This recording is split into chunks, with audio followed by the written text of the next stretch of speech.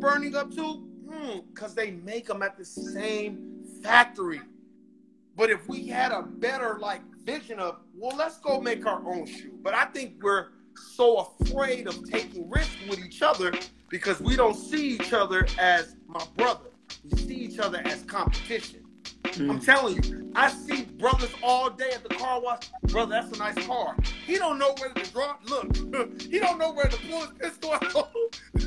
Or be like, man, he couldn't even really say thank you because he didn't even, he's like, oh, well, thank you, my brother. I'm like, yeah, man, that's a nice car. And I just went back to, cleaning out, vacuuming my car. And then he started to be like, man, but I want another car. This is a car I really want. But he was so hesitant because we see each other as competition. He said, what do all men with power want? More power. See what I'm saying? So if they can establish a dominion and keep their foot on Kyrie's neck, no other NBA player will speak out. That's why LeBron, me and you won a championship together, but you see he went out there and started talking bad about Kyrie. You see how people do? Why don't you just say, I have no comment? Mm-hmm. Well, what do you mean? Will you think what he said was wrong? I have no comment. Well, right, wrong for wrong. Do I agree with the comments that the interviewer was saying to Kyrie? Not really. But what he done, he didn't say not a word. And then they attack him with all these questions.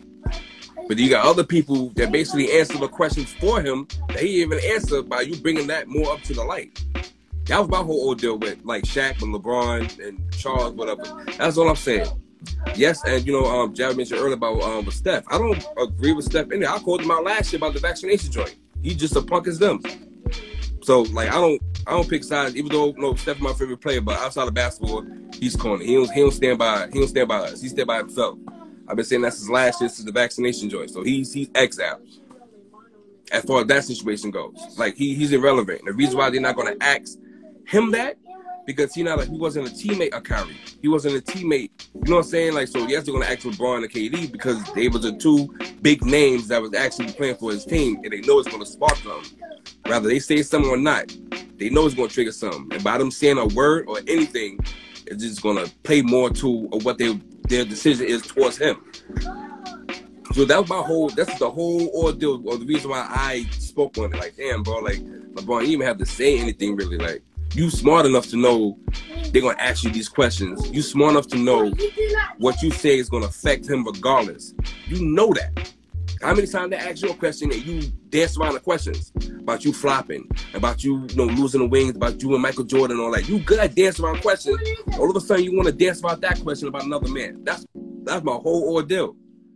And my challenge to LeBron, I'm gonna need you to really read the autobiography of Malcolm X and not just use that so you can keep black fans. Like, I'm really reading this book and I'm busy. I actually have a real job, but I don't want to see you with a autobiography of Malcolm X and I know you ain't reading.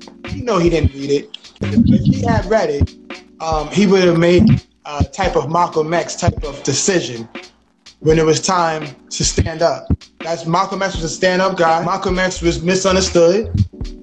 He would have recognized that. Companies like Nike, Gucci, Target, Walmart, the Jews are tied into. They consistently violate and disrespect us. This is known. They show me. And then they're going to have the nerve to want us to come out the day after Thanksgiving and purchase every single item from their companies. They got the nerve to turn around and call it Black Friday. What do you guys think about boycotting Black Friday? Instead of purchasing from these other companies, other groups, buy black. Buy black. Because we just making the white people rich by buying stuff. So what I started doing, there's a lot of black-owned stores where you could get custom-made clothes.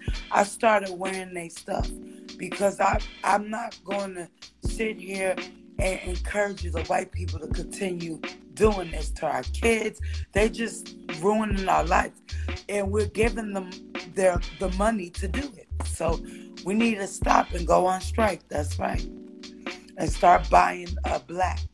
That's why I bought that book. That's a black professor. Yeah. I agree with my sister I'm gonna be real with y'all. I never really cared about Black Friday as a whole. Me either, but I'm just saying. Never, you know. So, but still, I agree with my sister. I stand with my sister. I think we need to take more pride in the stuff that we do when we make. They didn't really know what they were doing, and they weren't very knowledgeable about it. They thought they understood, but they come to, they regret. They come to a stage of regret. I'm not talking about those blacks. We can still function with those people. I'm talking about the people like a LeBron James, who had a Malcolm X book in his hand, knowing he never read it from cover to cover, lied and said he read it from cover to cover, knowing that there is youth watching you. So when the youth see that you lied about reading a black leader, they're going to do the same. When they look and see how you were at these Jewish leaders, you were at their wedding parties and everything, but you couldn't sit down to read them, to talk about Malcolm X, one of the greatest leaders that the black race ever produced. And if you sat down and read that Malcolm X book, then you understood that he spoke highly about Elijah Muhammad.